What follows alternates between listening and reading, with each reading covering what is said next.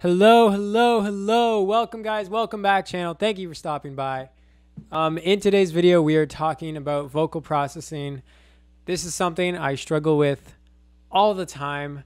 I cannot tell you how frustrated I am 24/7 because of vocals.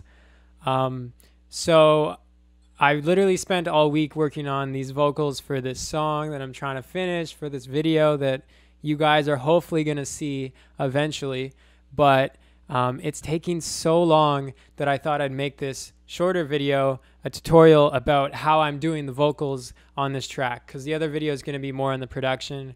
Yeah, it's going to be very inspired by vocals like Empire of the Sun and also a bit of Tame Impala, kind of very spacey, not from this earth type vocals. That's the sound that I really love most, that I want to get, but it's really hard because you know, the reverb can sound really messy when you just have so much reverb happening, and it can really mess up your mix. So I'm going to show you guys a few tricks today, a few things I discovered myself, and a few tips I got from other people when I've asked other friends and professors how to get this type of sound. So first, let's just take a look at the raw vocal of me just singing into the mic, and then I'll show you guys the processed final product that we will be getting to today.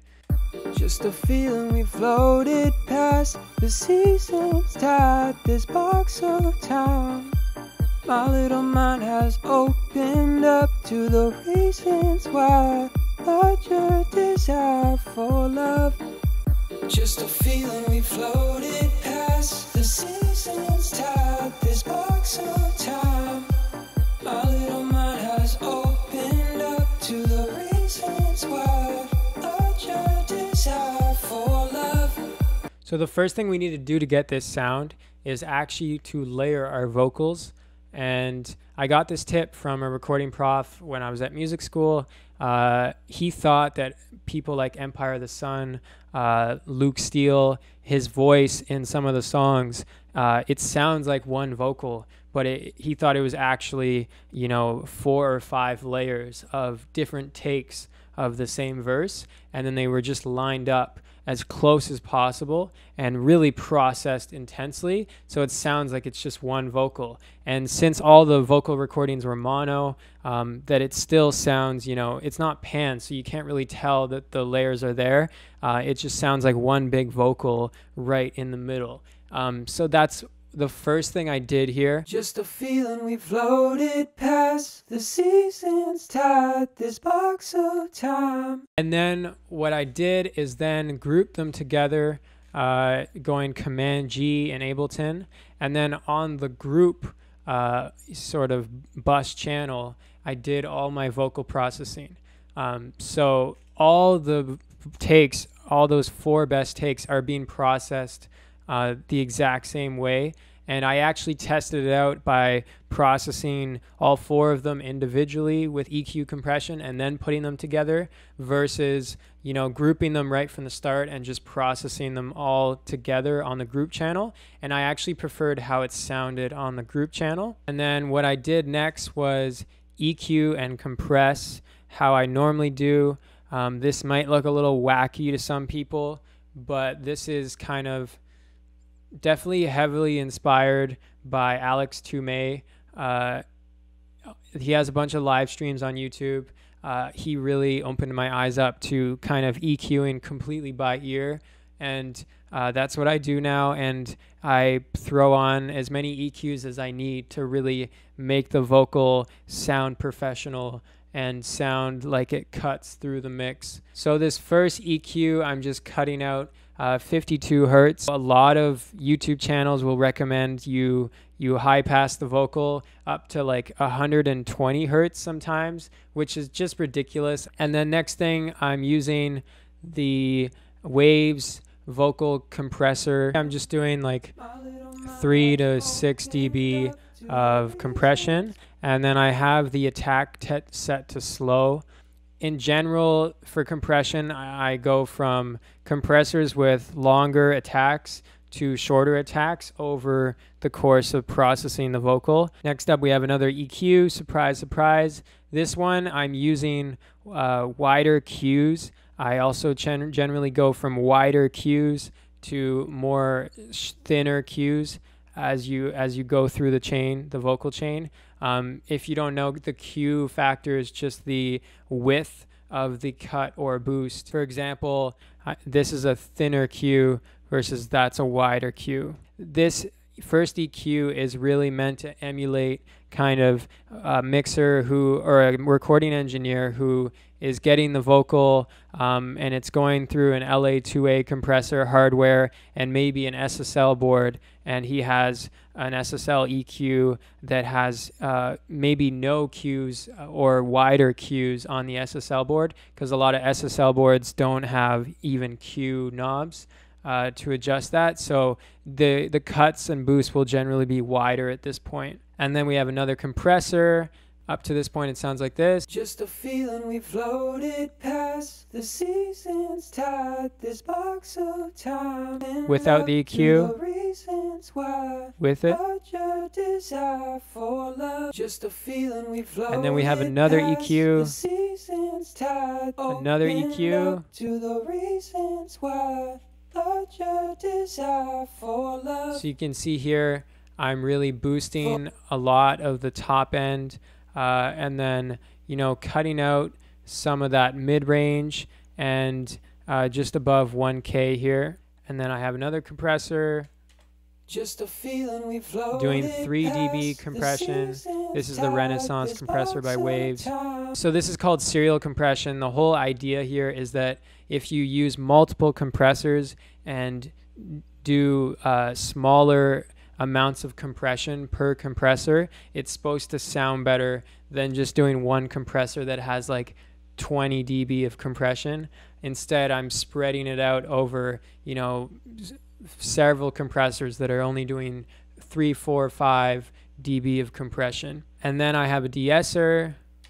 Just a feeling we floated past. Another EQ. My mind has opened up to the reasons why. Desire for love. So we're starting to get there. Just another EQ.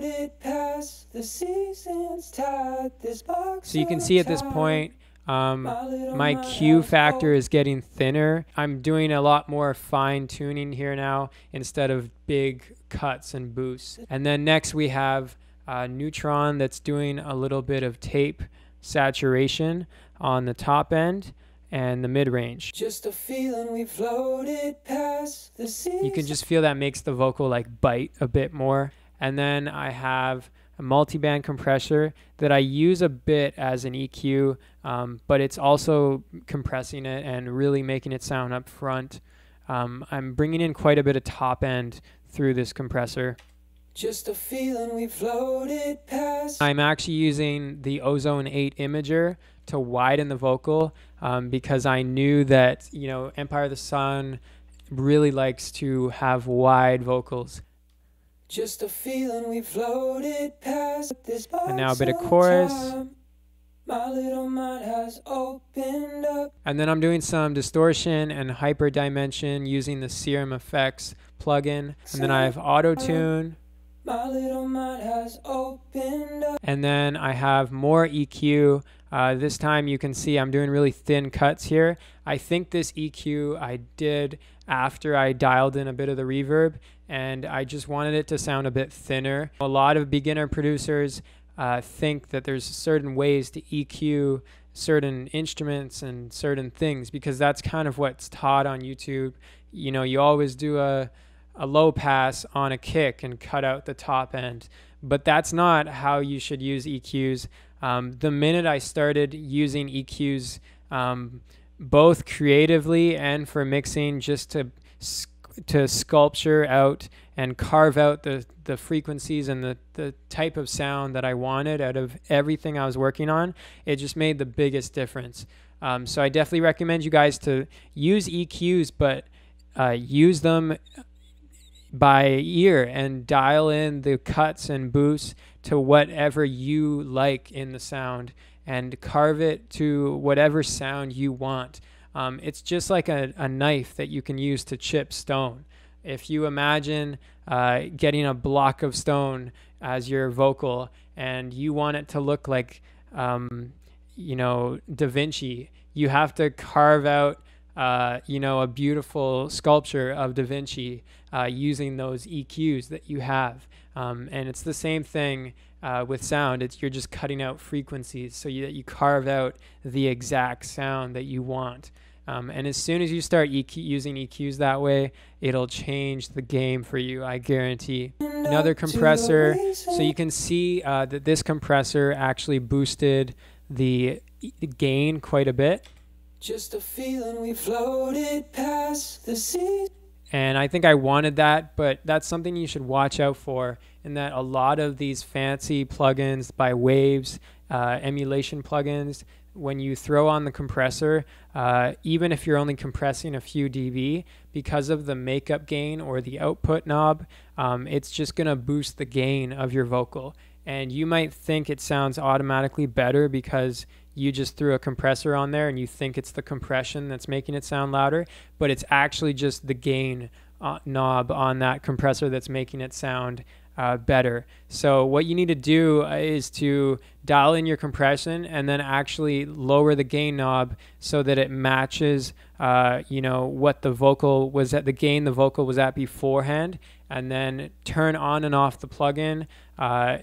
And if the gain is the same, you can hear the difference that the compression is actually doing. Compression actually makes things sound quieter, and that's why there is that gain knob, the makeup gain, that can boost it up a little bit to kind of make up knob for the lost gain through compression. And then I actually have one last compressor that I'm doing a little bit of side chain to my kick, because with all the reverb and effects, I just thought it sounded a little bit more, it blended in a little bit more in the mix with just like 2 dB of sidechain compression to the kick. That's not something you would typically do at all. So this is like a crazy chain. This is not a typical vocal processing, but it's really an exaggerated vocal processing. I think we're trying to use every tool we have to try to get that really electronic sound that, you know, Empire of the Sun is so good at. And now we get to deal with the reverbs and delays. So this part is really tough, not gonna lie. A tip I recommend for you guys is to, just like the EQs, with your reverb, to try to make your own reverbs from scratch. I've started doing that recently, and it's so much better than the presets that just come with the reverb. So the first reverb we are doing is this bright hall, and I was kind of messing with the mix while I was messing with the mix knob for the bus channel, or the return channel in Ableton. So it's only at 32%, but often people will put up the mix 100% and then dial in this mix knob over here. This is what it sounds like just with the vocal. Just a feeling we floated past the season's tide. And then this is what it sounds like with the bus processing for the reverb. Just a feeling we floated past the season's tide, this box of time. So huge difference. And the trick here is to not just bus your reverb and leave it. It's to do what you can to try to exaggerate that reverb and make it sound as good as it can by using EQs and compression, chorus, whatever you want and you need to do on that bus channel to really bring out whatever you need to from the vocal. So the first thing I have in this chain on this return channel is a compressor that's doing some side chaining to the group channel of the vocals. And what that is doing is every time, you know, the vocal comes through this compressor, the compressor is going to duck the reverb signal by 15 dB here. And that way the vocal just cuts through more. It cuts through all the messiness of the reverb, and it kind of gives it that sound like it's a bit up front, but it's also still in the beautiful space that you have it. So there's a lot of low end happening, and We then dealt with that by using 2 EQs on the bus channel or return channel of this reverb. First EQ is really aggressively cutting out some of the low mid frequencies and then boosting some mid highs. And then the second EQ is really just pushing up those top frequencies. All right, next we have some delay, an 1/8 note delay. You can see I'm using the filter option in this Ableton delay plugin, which is the equivalent of doing an EQ on this delay.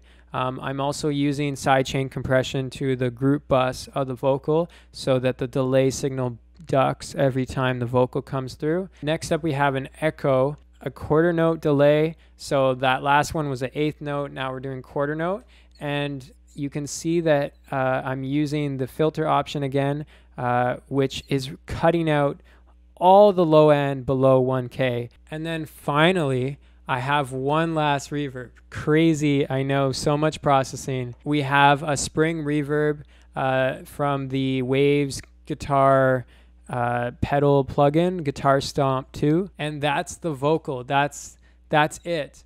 I know it was a lot of processing, but to be fair, we have to realize that, you know, as home producers, bedroom producers, we are doing everything ourselves from start to finish.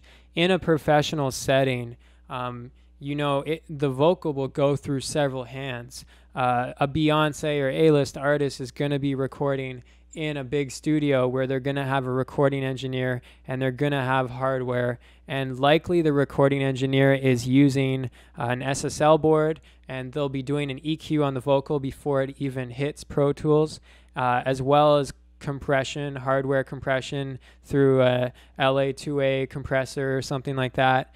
And then the vocal then gets handed to the music guy or producer, whoever's dealing with the rest of the production, and they might do a little EQ compression on the vocal, make sure it fits a little better. Maybe this compression EQ is kind of creative, and make sure the vocal pops. And then they're going to hand it off to the mix engineer, and the mix engineer is going to do even more EQ compression on the vocal to make sure the vocal really blends in and fits nicely with the rest of the mix.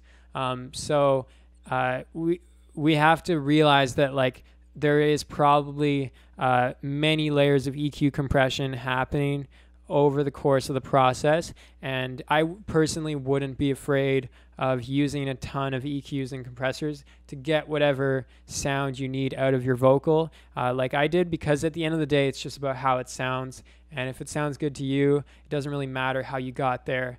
It doesn't matter. All right, with that said, thank you for stopping by. I hope you guys got something out of this, something you can take home and use on your own vocals. Please like, comment, subscribe if you're enjoying the content, and I will catch you guys all very soon in a future video.